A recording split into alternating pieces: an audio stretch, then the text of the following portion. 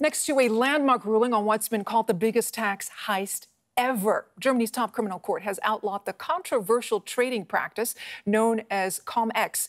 The scheme involved traders claiming rebates on taxes that had never been paid, costing taxpayers billions of euros. Germany's Federal Court of Justice has made it clear.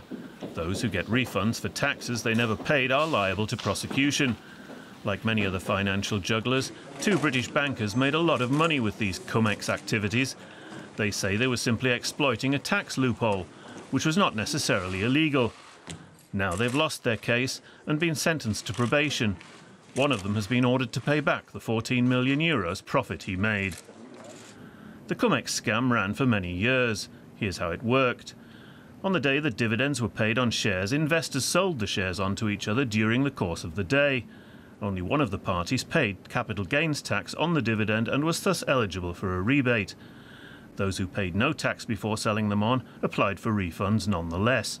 The authorities had no way of tracking the transactions and paid out to anyone who claimed and could prove ownership on that day.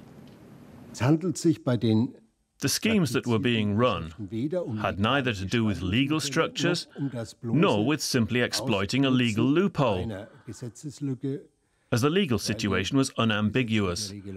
There was no loophole here. On the contrary, it was a bold grab into the till into which all taxpayers normally pay, which, by the way, is no different from ordinary sales tax fraud. Analysts expect many more Cum-Ex prosecutions to follow across the entire financial sector. A whole range of renowned banks and investors were involved in the tax theft, which left the authorities simply overwhelmed for many years. All right, let's get some analysis now with my colleague Stephen Beardsley from DW Business. So good to have you here with us on this story. How did this go on for so long with nobody noticing? Probably one of the biggest reasons is that because there isn't a traditional victim, in the sense that there's no individual or group of individuals who are really hard hit and go crying to the police.